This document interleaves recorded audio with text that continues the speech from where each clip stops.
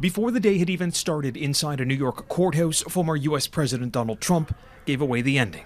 We'll be resting pretty quickly. Resting meaning resting the case. I won't be resting. Despite claiming that he would testify in his own defense, Trump opted to not speak under oath, making the final defense witness a former legal advisor for Michael Cohen, who tried to undercut Cohen's testimony by underscoring his disdain for Trump, highlighting how so much of this trial hinged on Michael Cohen's credibility.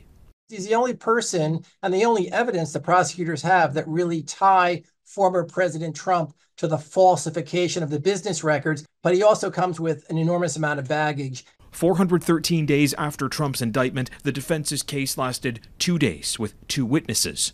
The prosecution called 20 in 19 days, using documents to back up its case. They need jurors to believe that he's telling the truth on the critical issues. The mundaneness of the trial at times resulted in Trump to be caught with his eyes closed, without losing sight of his message.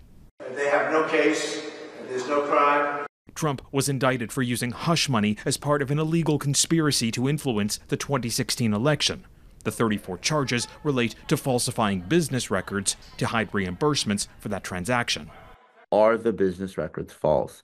I think the prosecution has proven that. The question, though, is were there in furtherance of or to cover up another crime? That, of course, would elevate those misdemeanors to a felony.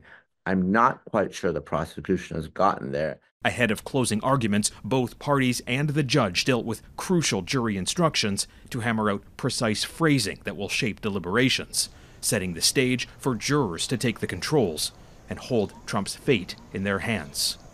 Reggie Cecchini, Global News, Washington.